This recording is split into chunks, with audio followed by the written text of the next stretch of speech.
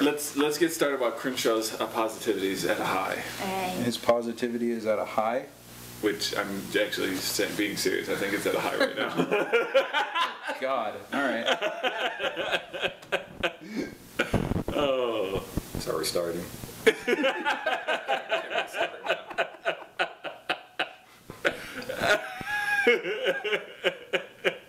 Seriously.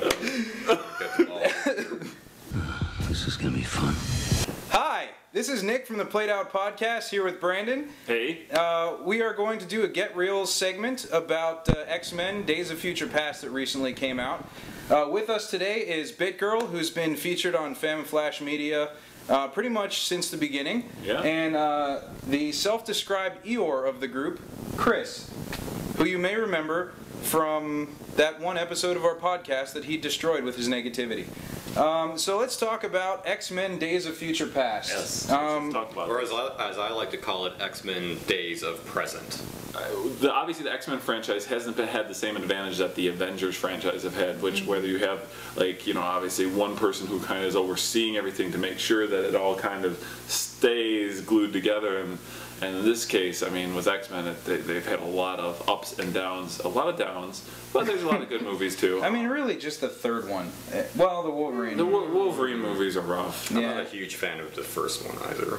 The cast and the crew and the director, they all have a decent job, which was fix all the gaping plot holes that are the X-Men movies. Yeah, definitely. It did feel like they were trying to tie a lot of things together. There was a lot of different characters, and there was a disclaimer, I believe, at the beginning that said, do not acknowledge any of the Wolverine movies thus far. Yeah, exactly. Yeah. Just a long disclaimer at the beginning would have been great.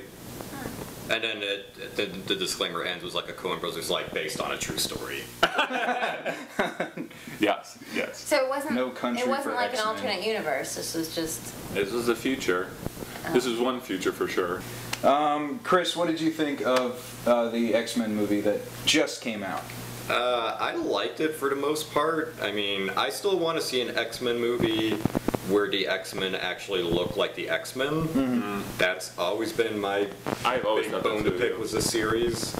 But for the most part, I thought it was a good movie. I thought it did a good enough job of trying to paper over all the insane plot holes and disconnects and everything. Yeah.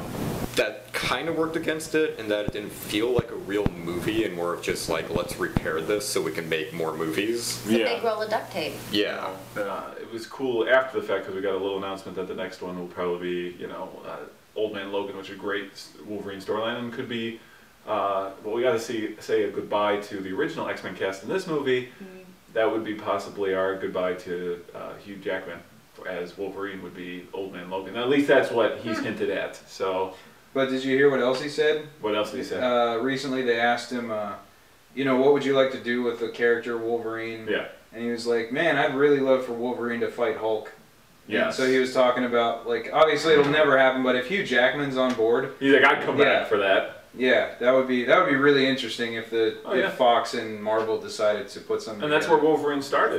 Yeah. First appearance was in an issue of the Hulk. So, but altogether, that's I'm gonna put my vote out there. It was a good movie.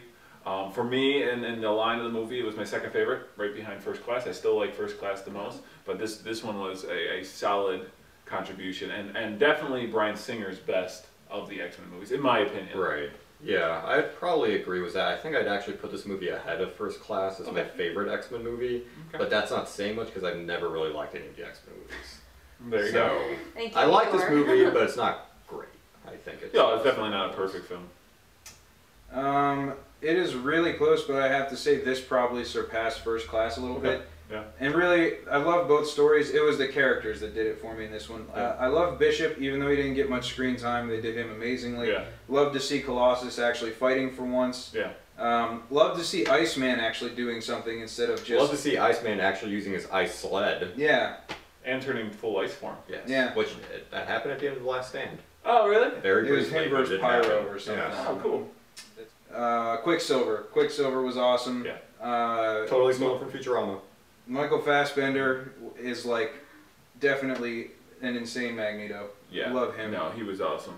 So yeah, this one's definitely my favorite X-Men movie so far, and but just barely. I love But the I think you're story right. of The First Class. characters So First Class is great. The most annoying part about First Class was, in fact, like the team characters. Yeah. So the red shirts, basically. Yes, and if you replace those characters in this movie with all the future characters, I mean, even like Warpath.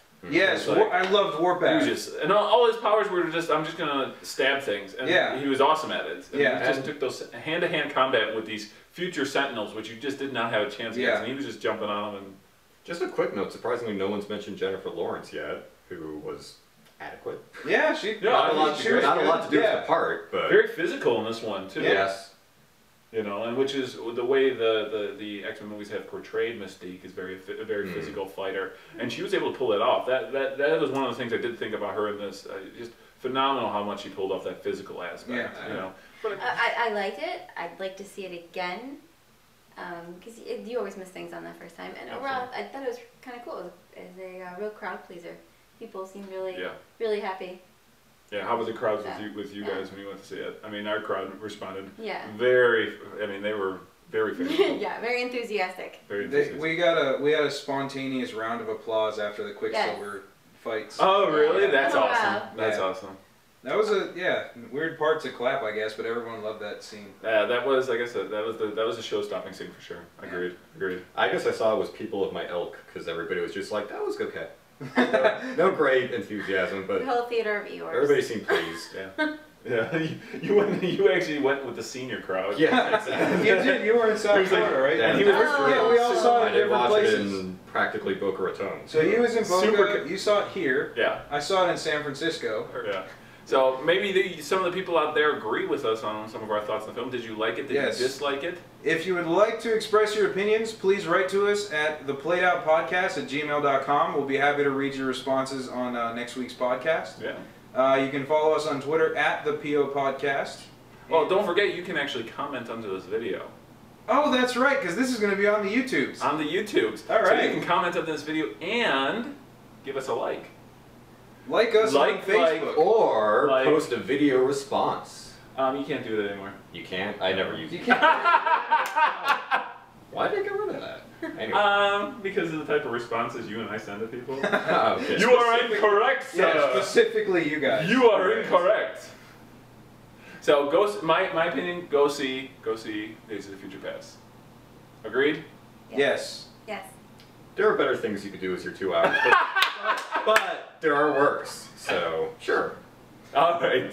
Thank you, guys. Starship Troopers forever.